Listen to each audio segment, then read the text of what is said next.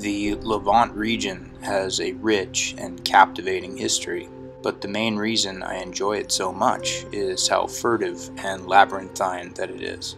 It's said that it's shrouded in mystery, and behind any mystery, one typically finds deception and conspiracy. Almost immediately upon drawing my focus to the history of this region, it became abundantly clear to me that it's veritably impossible to get totally unbiased regional history, and the reason for this is fairly obvious. With very few exceptions, the defense of either Jewish or Palestinian indigenous claims to the land follow ethno and religio-political lines, and have thus become ingrained into the historical study of the region. At first glance, it seems that this phenomenon is modern, but in reality, it has been happening for over 2,000 years before the creation of the State of Israel. The history and archaeology of the Levant is chock full of revisionism, censorship, cherry-picking, propaganda, and even unvarnished lies. And so, one must become a detective and accept the challenge of cutting through all the deception in order to decipher any truth. One of the main problems for historians and archaeologists who study this region is, because of the vast institutional power of the Jews and their Christian Zionist vassals around the world, they are routinely gaslighted as conspiracy theorists and demonized as anti-Semitic if they dare posit theses, conduct research, and make findings that can be construed as an attempt to undermine the exclusive Jewish claim to the land of Israel. Of course, the broad pro-Palestinian camp are guilty of the same behavior, but with significantly less institutional power. Their ability to match the Zionist informational war is significantly enfeebled, and thus, so is their ability to defend their indigenous claim to the Levant region. Because the Zionist claim to the Levant region is based almost entirely on the Deuteronomistic narrative history contained within their own Bible, the traditional historical narrative of the Levant is painfully inseparable in many ways from biblical canon. And despite the overwhelming consensus of historians and archaeologists deeming the Deuteronomistic narrative history to be mostly a series of fabricated and revisionist myths, a depressing number of Westerners, including most Western Christians, still widely accept it as canon. The Deuteronomistic history, which stretches from the Book of Deuteronomy to the Book of Kings, is widely believed to have been composed at the court of King Josiah, who reigned from 640 to 609 before Common Era, which is 6 centuries after the events in the Deuteronomistic narrative allegedly took place. It is also widely accepted that Deuteronomistic history was extensively revised in the 6th century before Common Era, the century directly after its composition at Josiah's court, and almost immediately after the Babylonian conquest of both Philistia and Judah, which is when the Babylonian exile or captivity took place.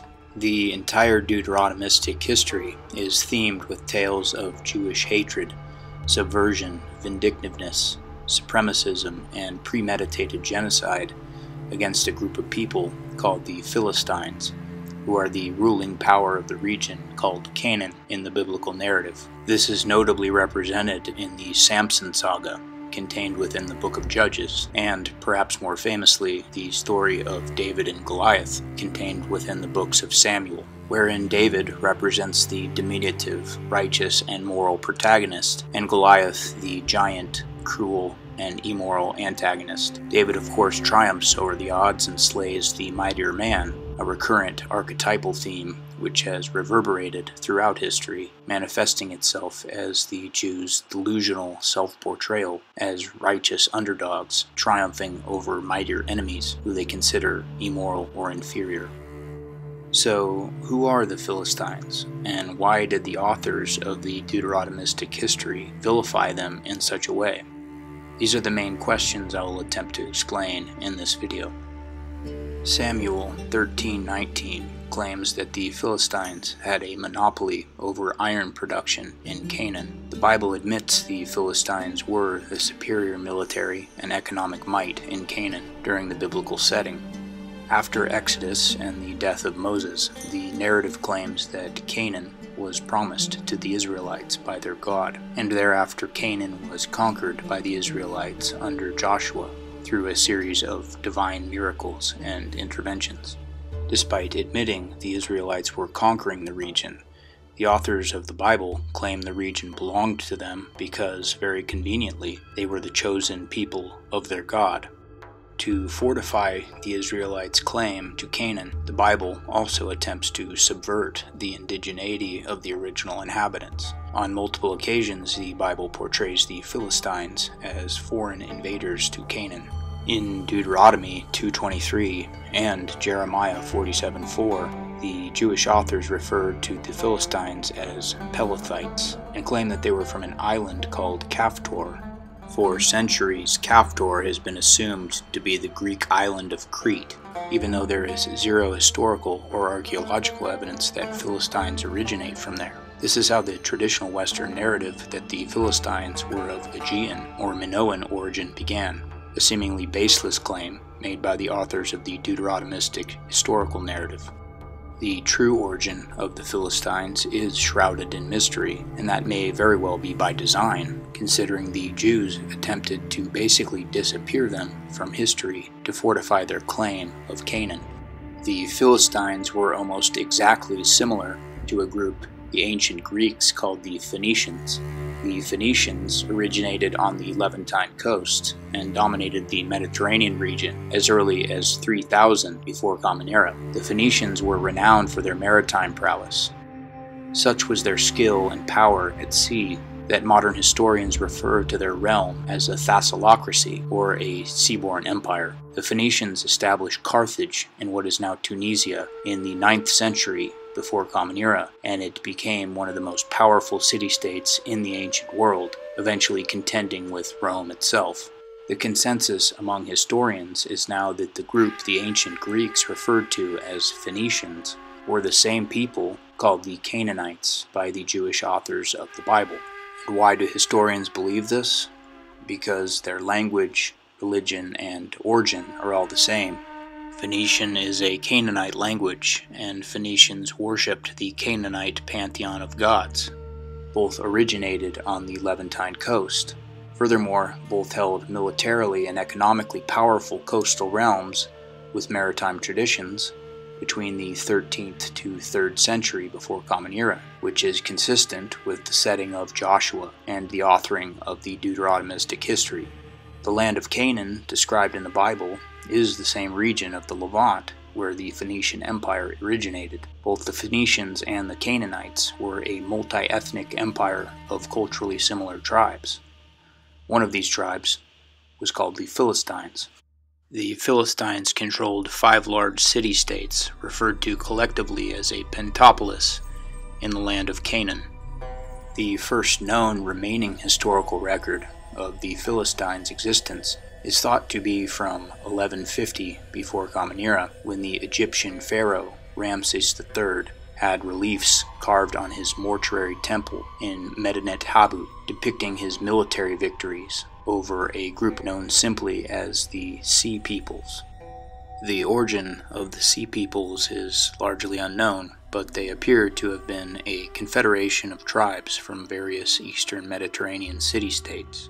One of these groups was called the Peleset by the Egyptians. However, even though the Sea Peoples are often depicted as maritime invaders of Egypt or even pirates of sorts, the battle fought between Ramses III and the Sea Peoples in 1178 BCE, which was depicted in the reliefs at Medinet Habu, and is almost always depicted as a maritime invasion by the Sea Peoples, was actually a major land battle, which was fought in Jahi, which was the Egyptian designation for Canaan.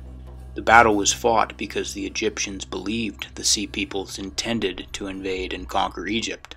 So in all likelihood, the Egyptians were preemptively striking and attacking the Sea Peoples in their homeland, which was Canaan. After the Sea Peoples were defeated, they remained under the vassalage of Egypt until the Bronze Age collapse. An Egyptian statue from the 10th century before Common Era also mentioned the Peleset and links them to Canaan. So the Egyptians referred to these people as the Peleset. The Hebrews called them Pleshet. The Assyrians, who ruled the Philistine Pentapolis for centuries, called the area that they inhabited Palashtu, Palastu, or Pilistu. The Greeks called them Phulustium. The Hittites, who spoke an Indo-European language, called them the Palestini.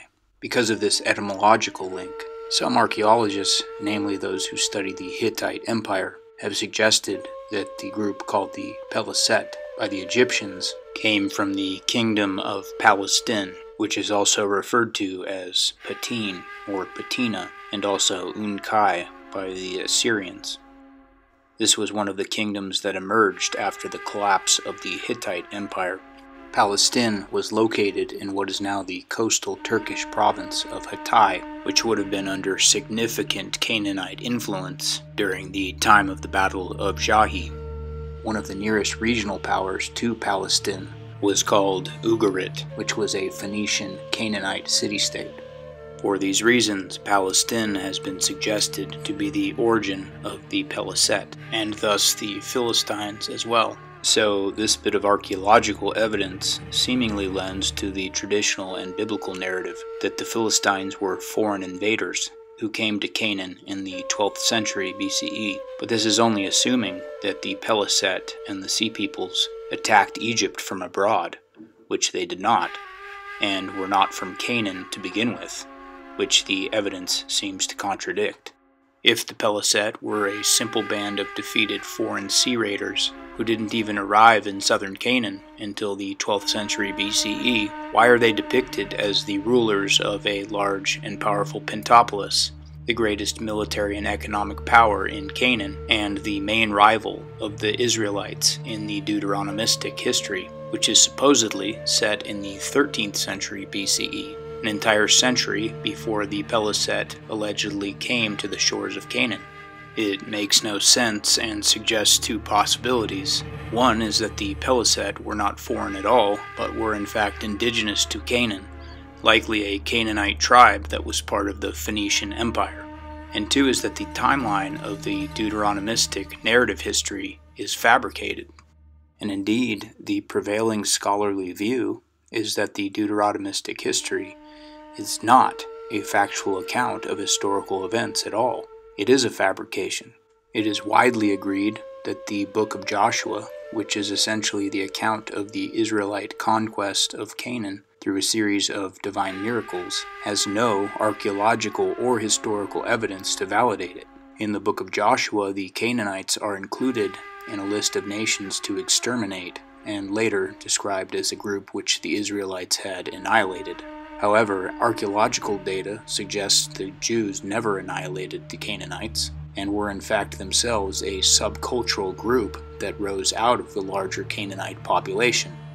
After Joshua and the Israelites supposedly invaded and conquered Canaan, the Hebrew Bible depicts a united kingdom of Israel and Judea forming. After King Saul and his heir Jonathan were killed in battle by Philistines, David then allegedly became king and united all of the tribes of Israel under his banner. According to most Zionist sources, David made Jerusalem the capital of his new kingdom around 1000 BCE. David was then said to have defeated the Philistines on multiple occasions and made them his tributaries. But, according to Israel Finkelstein, who is obviously a Jew and a professor at the University of Tel Aviv, Jerusalem, which supposedly became David's capital in 1000 BCE, appears to have been sparsely populated at the time. Quote, "Over a century of archaeological explorations in Jerusalem, the capital of the glamorous biblical united monarchy, failed to reveal evidence for any meaningful 10th century building activity." Unquote.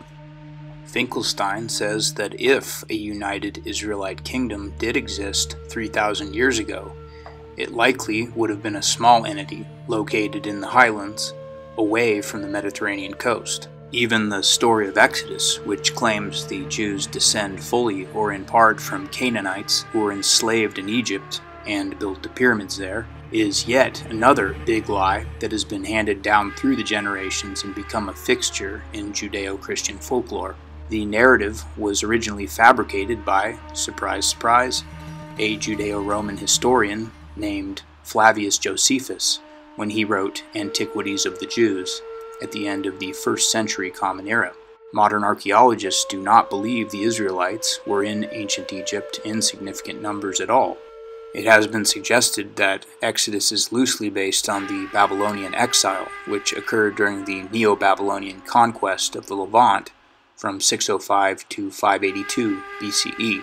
The Philistinian Pentapolis was conquered in 604 BCE as a part of the same campaign. This was directly after the period that the Deuteronomistic history was written at the court of King Josiah. Josiah's son was king of Judah when it was conquered by the Babylonians. The Babylonians destroyed Jerusalem and expelled the Jews. However, there is no record that the Babylonians expelled or destroyed the Philistines from the region. It is just assumed, quite suspiciously, based on the Deuteronomistic historical narrative, which was written by a people who clearly hated and wanted to destroy the Philistines, that they simply disappeared as a people at this time. Most of the exiled Jews did not even return to their homeland after Babylon was destroyed, and the Persians permitted them to return to Judah. The Jews were again utterly destroyed and almost completely removed from the Levant by Rome in the 2nd century Common Era, after which they were diasporized all over the known world. Yet the Philistines, who remained a distinct people through centuries of foreign rule, are said to be the people who lost their ethnic identity and basically disappeared from the historical record after the Babylonian conquest. In reality, they never really disappeared. They were mentioned less than 200 years later by Herodotus when he used the term Palestine to describe not just the geographical area where the Philistines lived, but the entire area between Phoenicia and Egypt. In other words, he was describing what is now called the Promised Land of the Jews. In the 5th century BCE, Phoenicia was ruled by the Persian Achaemenid Empire, and its southernmost city-state was Tyre. Today, the region being described by Herodotus is part of modern Lebanon, so Herodotus described everything from Tyre to Egypt as Palestine. In 340 BCE, Aristotle wrote in his book Meteorology, quote, "There is a lake in Palestine, such that if you bind a man or beast and throw it in, it floats and does not sink. They say that this lake is so bitter and salt that no fish live in it, and that if you soak clothes in it and shake them, it cleans them." Unquote. This is understood by scholars to be a reference to the Dead Sea, which is now part of the eastern border of Israel and the West Bank. In 135 Common Era, the Romans adopted the Greek name Syria Palestina when naming the new Roman province that came about as a result of the merger of Roman Syria and Roman Judea. It is commonly known that the names Palestine and Palestinians are derived from Philistia and the Philistines. The Philistines were a Canaanite tribe, possibly even a member group of the multiethnic Phoenician Empire. They belonged to the dominant Canaanite culture and religion of the region. Archaeological inscriptions found at the ancient Philistine city-states of Ekron and Gath prove that they spoke a Canaanite dialect that was written in Canaanite script. And yet, Zionists still claim they spoke an Indo-European tongue, a narrative they base entirely on non-Semitic words that they claim are Philistine, which are included in their Bible. In the book of Samuel, it says that the national god of the Philistines was Dagon, the son of Baal, the Canaanite god. Dagon is mentioned in texts from the Canaanite city-state of Ugarit, very near to the city-state of Palestine. But because this would suggest that the Philistines were Canaanites and indeed Semitic, not foreign invaders, pro-Israel scholars have tried to make desperate arguments that Dagon is not a Canaanite god, and that the Philistines must have adopted these gods from the Canaanites they conquered, because conquerors always adopt the gods of the people they conquer, right? More likely, the Israelites were an ethno-religious cult that formed out of the greater Canaanite culture of the region. They worshipped one particular Canaanite deity called Yahweh, and eventually came to depict all the other Canaanite gods, those worshipped by the Philistines, as evil. And of course, who could forget Beelzebub, which is a bastardized name for the Canaanite god Baal. The Israelites perverted and twisted Baal into another word for Satan, which was adopted by all Abrahamic religions. Baal was typically depicted by the Canaanites as being horned, or even a bull, wielding a forked object, which was actually a thunderbolt. This inspired the typical depiction in Christian iconography of Satan having horns and wielding a pitchfork. The first book of Kings describes Jezebel, a princess of the Phoenician city-state of Tyre. After marrying Ahab, the king of Israel, the two attempted to institute Canaanite paganism to their subjects in the 9th century BCE. Through the centuries, the name Jezebel came to represent false prophets, pagans, apostates, and sinful evil women. The Deuteronomistic Reform in the 7th century BCE established the Kingdom of Israel as a Yahwistic theocracy and banned all Canaanite gods from being worshipped at the Temple of Solomon. As most cults do, the Israelites turned on the dominant population and culture surrounding them. They subverted and demonized them and their beliefs and attempted to destroy them. When they got the opportunity, they attempted to erase them from history altogether. The Philistines, being the most powerful representation of Canaanite culture in the region that the Israelites jealously sought to control, were depicted as perpetually negative and evil as a result. Even the word Philistine eventually came to mean an uncultured or primitive person because of Western civilization's adherence to the Deuteronomistic narrative. You may have noticed that the Jews have continued this behavior of subverting, demonizing, and attempting to destroy the cultures that surround them everywhere they have gone. So now hopefully things are starting to make sense.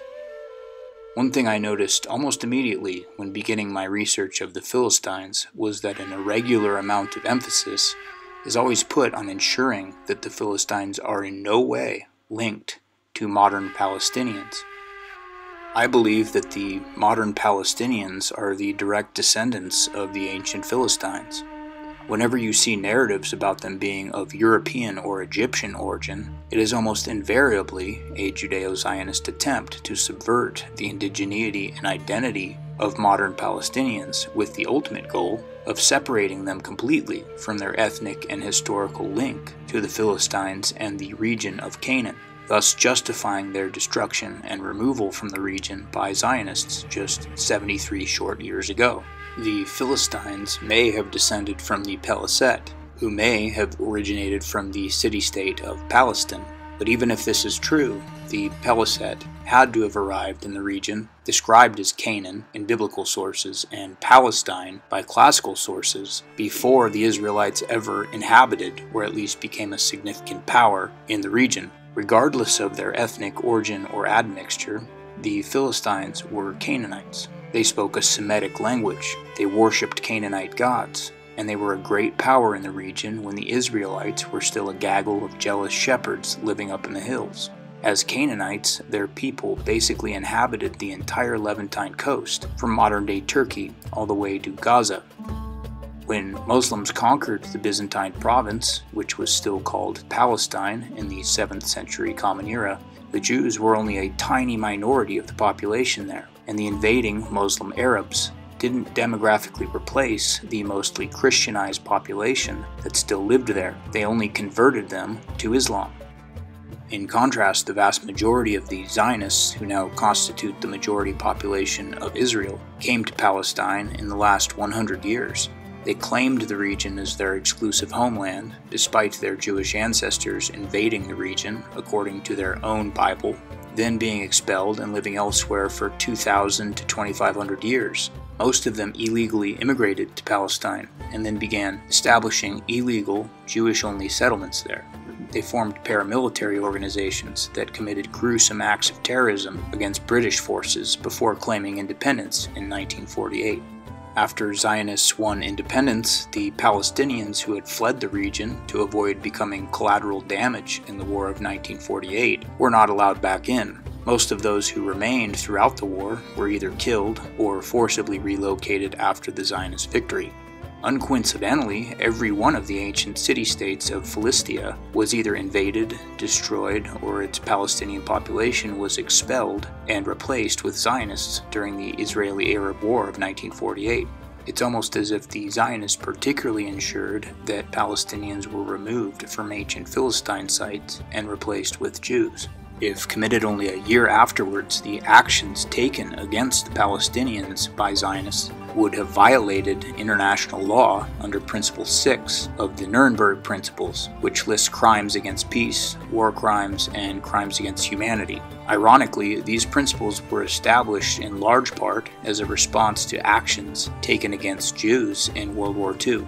My assertion is that the Palestinians are the descendants of the Philistines. While they were independent or under Assyrian, Babylonian, or Persian rule, Philistines were Canaanite pagans. The Romans and Byzantines Christianized them, and they were Christian until Arabs Islamized them in the 7th century Common Era. But despite various admixtures and religious conversions, they are essentially the same people mentioned in the Bible who are indigenous to Canaan, the region that is now the modern Jewish ethno-state of Israel, and there is genetic evidence to prove this.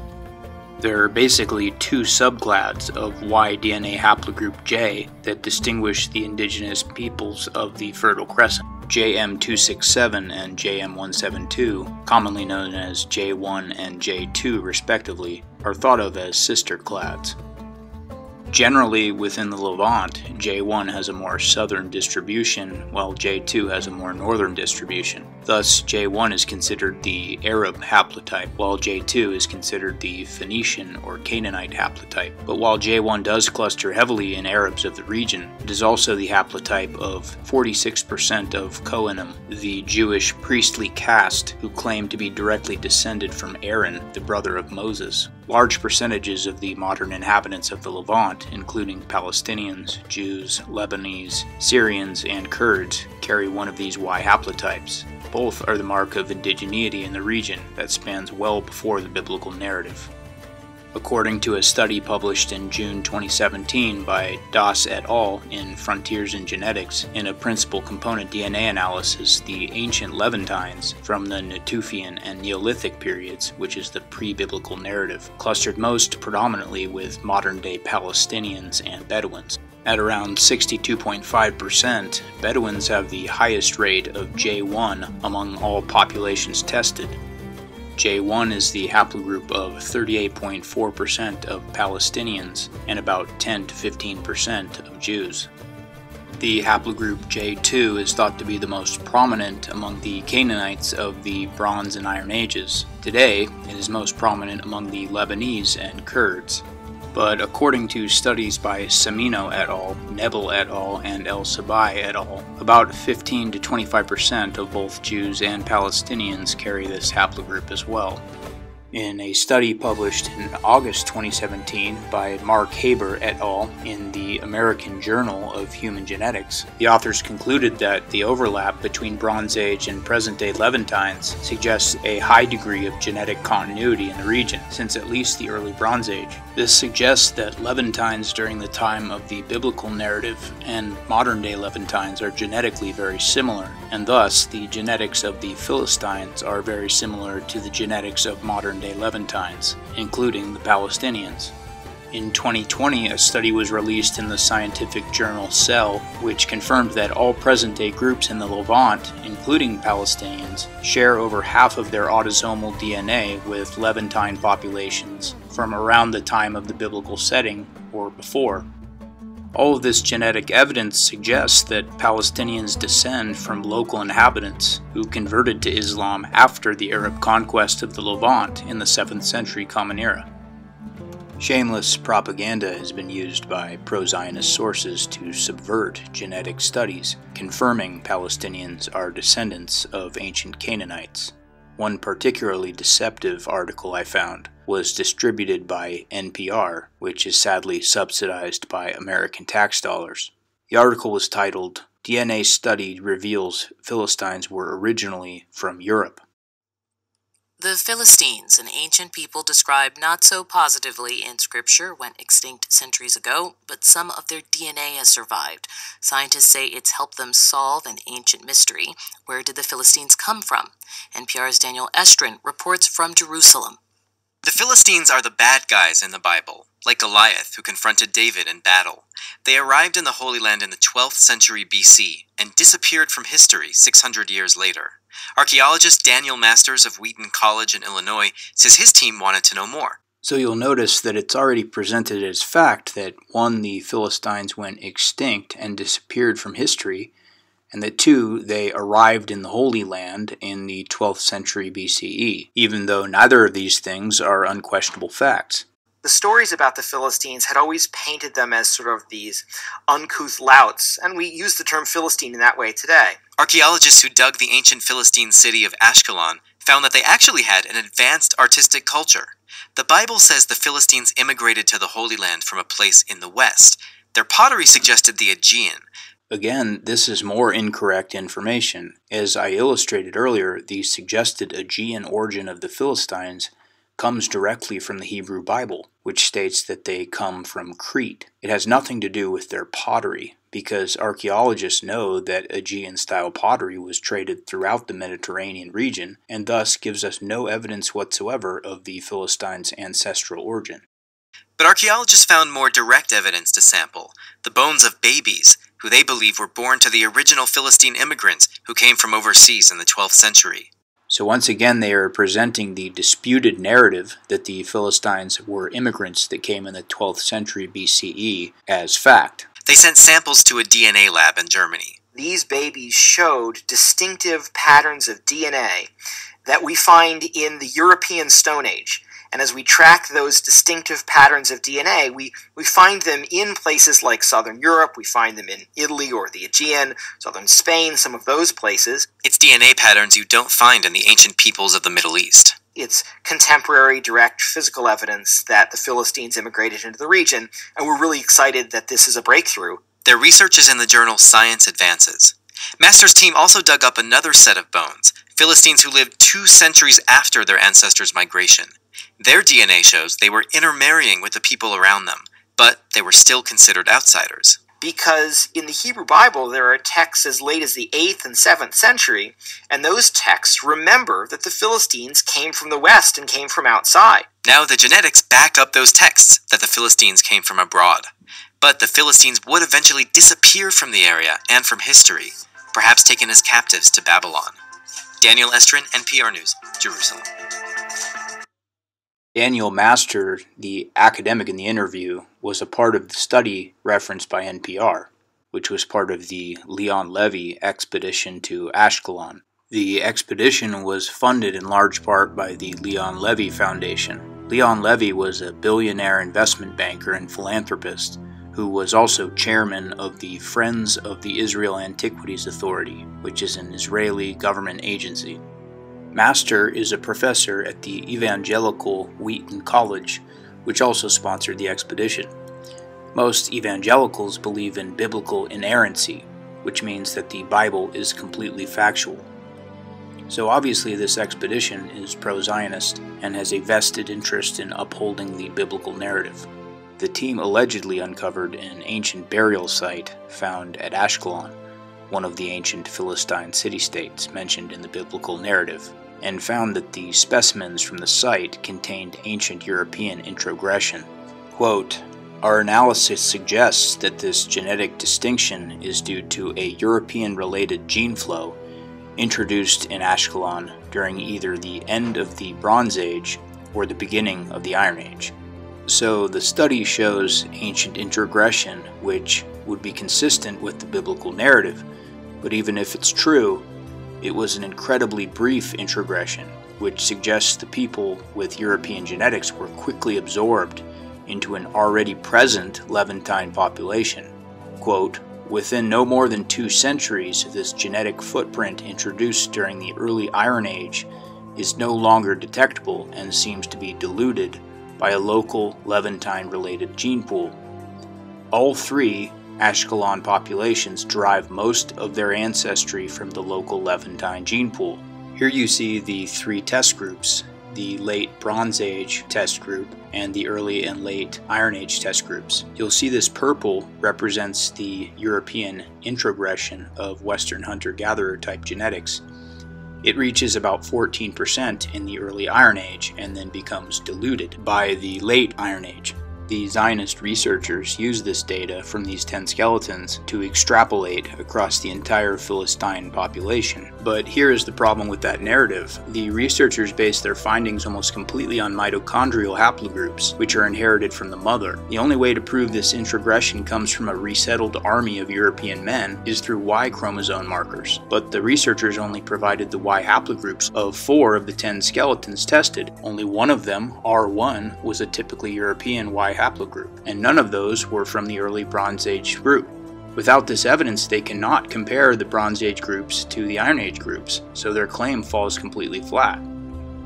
The European introgression they are claiming originated with the resettlement of an army of European men is actually stronger evidence that European women were introduced into the Philistine population in the early Iron Age. And this would be consistent with other studies, which have found that women from Phoenician settlements in Europe were brought to the Levant during the same time period in question, and left a genetic legacy in the modern population of Lebanon, which is the population group that shares the most genetic affinity with the ancient Phoenicians, i.e. Canaanites. It's also important to remember that while most empires in the Mediterranean collapsed during the late Bronze Age, the Phoenician Empire was an exception. The late Bronze Age and early Iron Age was the Renaissance for the Phoenician Empire. By this time, they had settlements as far west as Sardinia and the Balearic Islands, regions throughout Europe with populations that had the same genetics the Zionist researchers were claiming were not found in the Middle East and were proof that the Philistines were immigrants from Europe. So this study is not evidence of an invading army settling in southern Canaan at all. It is stronger evidence that Canaanite populations in both northern and southern Canaan were intermarrying with European women from their colonies during this time period. Moreover, the idea that because the average Philistine was at one point in their history around 14% European, this means that they are European, is about as ridiculous a narrative as saying that Italians are Moorish because they absorbed ancient Moorish DNA, or the English are French because they absorbed some French Huguenots into their genome. But in order to undermine Philistinian and thus Palestinian indigeneity, the conclusion drawn by the Zionist academics and their media puppets was that the specimens came from Europe. Not that they contained a minute amount of European admixture, but were still overwhelmingly Canaanite at the time of the biblical narrative. Master instead made it seem like the entire Philistine population of the time consisted of immigrants. It's contemporary, direct physical evidence that the Philistines immigrated into the region, and we're really excited that this is a breakthrough. Daniel Estrin, the NPR journalist, also lied when he said this. Master's team also dug up another set of bones, Philistines who lived 2 centuries after their ancestors' migration. Their DNA shows they were intermarrying with the people around them, but they were still considered outsiders. Recall that the study confirmed that all 3 Ashkelon populations derive most of their ancestry from the local population. Because in the Hebrew Bible there are texts as late as the 8th and 7th century, and those texts remember that the Philistines came from the west and came from outside. So the only evidence they're presenting that the latter population groups were treated as outsiders by the local inhabitants is based on, that's right, the Hebrew Bible. This twisted and deceptive interpretation of this study went all the way up the Zionist ranks to Bibi Netanyahu. He took to Twitter citing the Levy Foundation study and immediately weaponized it. Look at the language used here. What we know from the Bible. Then reiteration of the biblical Kaftor myth, followed by an attempt to disassociate the Philistines from the Palestinians. Why would Bibi even have to mention the Palestinians here if he didn't know they were linked to the Philistines? If you ask me, I would say that he does know, and that he is just doing this to gatekeep and subvert the indigeneity of the Palestinians by subverting the indigeneity of the Philistines, thereby legitimizing the Zionist claim to the land of Canaan. This same type of subversion is extremely familiar to Europeans. It is the same subversion that we see coming from Eurocidal Judeo-Marxists in places like Britain, who argue that the English have no indigenous claim to England because they contain some ancient admixture from Germanic invaders. It is totally disgusting and deceptive propaganda aimed at rationalizing the dispossession of a targeted group's homeland.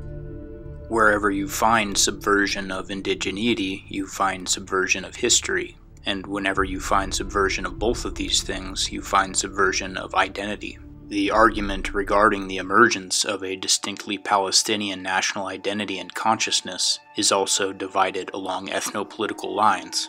Most Jewish scholars claim that Palestinian identity originated around 100 years ago and was a direct response to Zionism. Palestinian scholars argue otherwise, writing that Palestinians have been acutely aware of the distinctiveness of Palestinian history, and although proud of their Arab admixture and ancestry, are also descended from indigenous peoples who have lived in the country since time immemorial, including the ancient Canaanites. But this subversion is not a modern phenomenon. The Jews have been subverting Palestinian indigeneity and national identity for over 2,000 years. It has only become more obvious recently because Zionists are still attempting to justify their invasion of Palestine and the cleansing of the region of Palestinians just 73 short years ago.